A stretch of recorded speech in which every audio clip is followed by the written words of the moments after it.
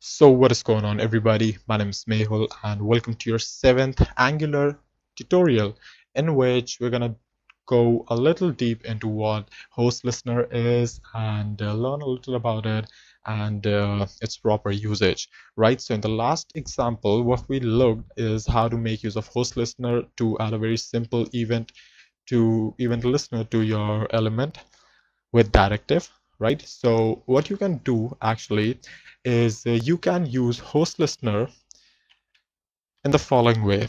Now, host listener would actually go something like target and event, and then finally the arguments here. So this is the basic syntax, the complete syntax for a host listener. Now this target could only be the global objects, which is your document and window, and in most cases you're just gonna make use of document only, right? Writing, I guess you can make use of window on scroll, and you can make use of like document and any other associated even with that, right? So for now, if I make use of document, click, right? So now we are targeting every document, and this argument is optional, as we see um, right now.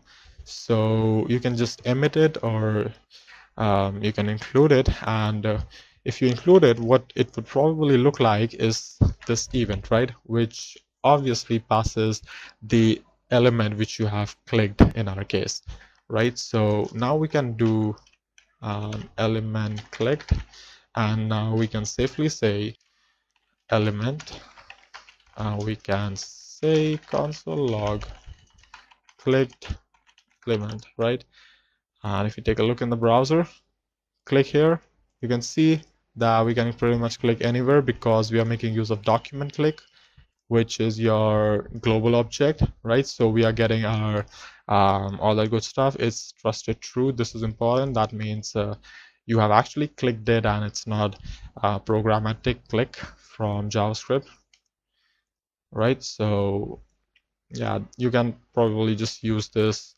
I don't know if you are developing some application where you require to stop people from automating stuff using JavaScript, but again, actually it's useless. All right, so you can just bypass this anyhow. So anyways, getting back to where we were, if I remove this document now and save this, you can see that we lose our document context now, but we still do have our directive on click setup, right? So we get clicked and our mouse event right here, which includes all those properties again, which we saw in the document click, right? And yeah, so that was all pretty much for it, and that's all for this tutorial. And if you liked it, then don't forget to subscribe, and thank you for watching. I'll see you then in the next one.